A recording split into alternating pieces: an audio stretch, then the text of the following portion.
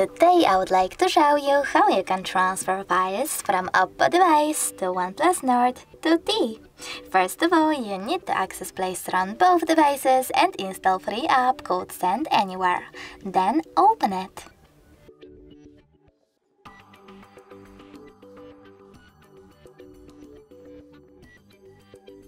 Finally, from this screen here, tap on I accept, confirm, continue and allow.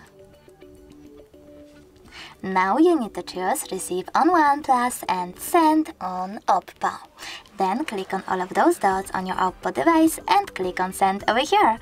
This way you can choose all of those files and transfer them later on. It will take a long time, so I will go with only one photo. For example, this one, choose Send and click on Got it. Now on OnePlus, choose No Thanks and close this window. After that, as you can see, we have two ways to connect. We can input this key over here and then tap on Receive, but we can also scan this QR code. If you want to do that, tap on this scanning icon on OnePlus device, choose while using the app or only this time and point your device's camera at the code.